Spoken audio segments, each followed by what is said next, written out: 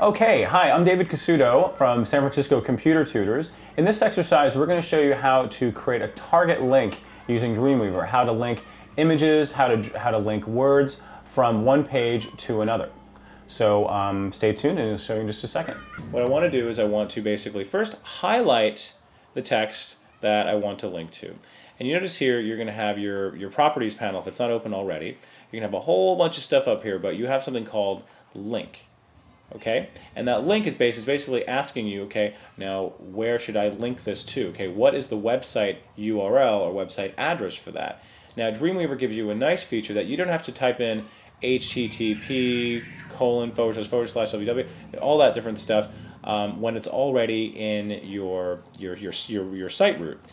So all I have to do is type in about us.html and then hit enter.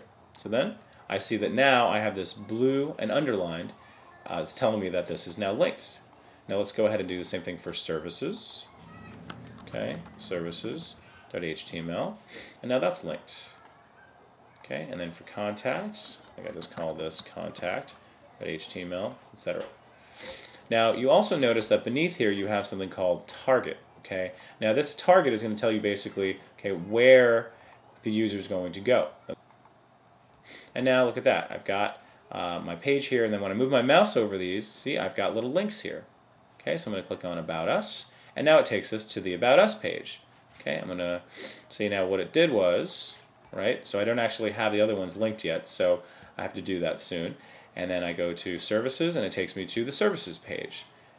Okay, so let's come back to this, right, and you'll see here what the differences are when you go to Self versus Parent versus Home. We didn't actually set one up.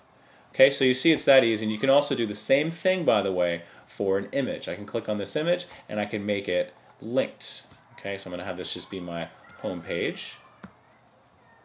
Okay, and then now that is set to be clickable, and then I'm going to hit my globe here, preview in Safari, and I'm going to save it, and then when I move my mouse over it, this is now clickable. Okay, well that concludes our exercise on how to create target links using Dreamweaver. Hope you enjoyed it. And once again, my name is David Casuto from San Francisco Computer Tutors, and you can look me up on yelp.com and just type in San Francisco Computer Tutors and you'll find me there. Look forward to hearing from you. Thanks.